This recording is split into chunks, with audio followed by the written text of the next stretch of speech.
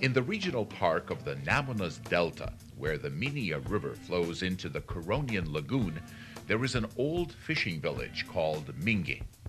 It's always been an attractive place for angling and water tourists, but the lack of wastewater treatment facilities hampered the development of tourism in the village. A local sailing club called Sails of the Sea came up with the idea to utilize ingenious technology for the ecological treatment of wastewater. The principle of the technology is rather simple. First, after being stored in a septic tank for some time, wastewater gets mineralized and sedimented.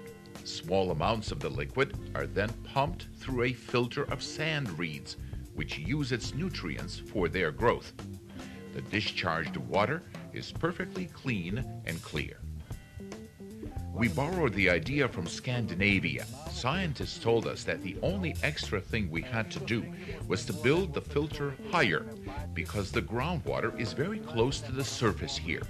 We used local materials and did our own work to reduce construction costs. The operation costs are more than 10 times cheaper than if we would use a biological wastewater treatment plant. This operation can serve 60 people. The technology has been approved as a standard in Lithuania, which means it can be used in other localities as well. 4 Lithuanian villages have already installed similar facilities. This method of wastewater treatment has enabled local farmers to develop tourism services more quickly. 5 families get additional income from rural and water tourism. The local economy is improving dramatically. The project enabled the community to win a FAIR 2000 grant for water tourism development. A tourism information center as well as a pier for yachts and cutters were constructed.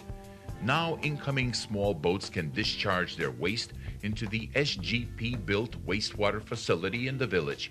Apparently, community-level wastewater treatment has sparked sustainable economic development in Minge village.